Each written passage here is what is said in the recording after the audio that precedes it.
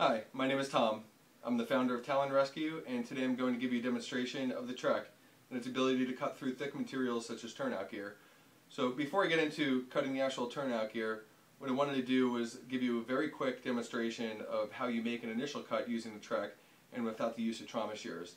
And it's a very easy, though not obvious, technique, and it's something that's also necessary when you get into cutting very thick materials or multi-layered materials, especially if you come across things like seams, which you will quite often in materials like turnout gear.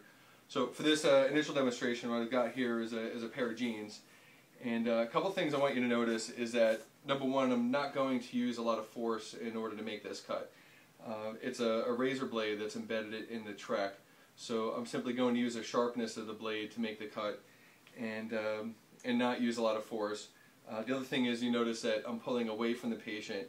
And lastly, though there's not a patient in these jeans, if there were, I would not be using the patient's body as a point of leverage or as a pivot point in order to make this cut.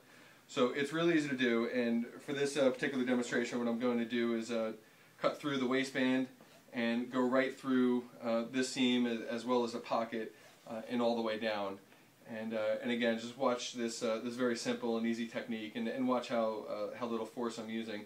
So once you load the waistband into the hook portion of the TRECK, you're simply going to use an upward flick of the wrist.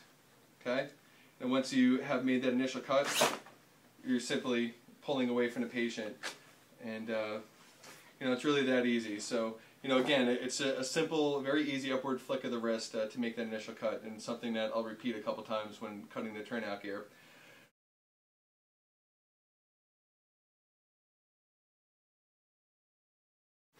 So here we go into the part of the video where we're going to cut the turnout gear.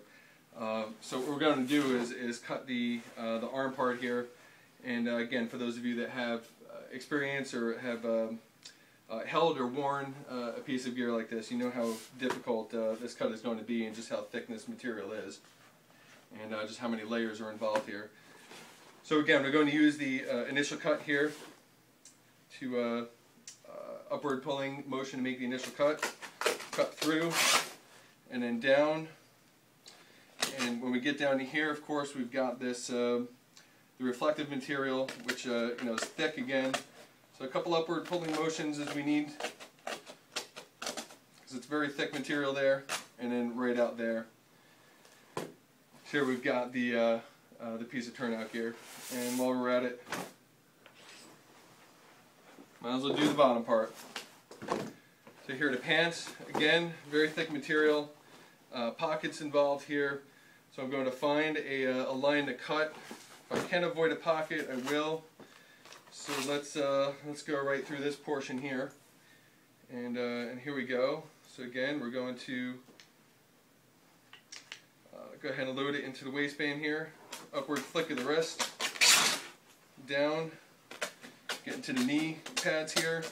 A couple flicks of the wrist, and again all the way down to the bottom. And just look how thick this is. So I hope you've enjoyed this demonstration of the TRECK's ability to cut through turnout gear, and also how to make the initial cut and other items that we've covered here. And that's pretty much it. So you can visit our website at www.talonrescue.com, and hope you have a safe day. Thank you very much.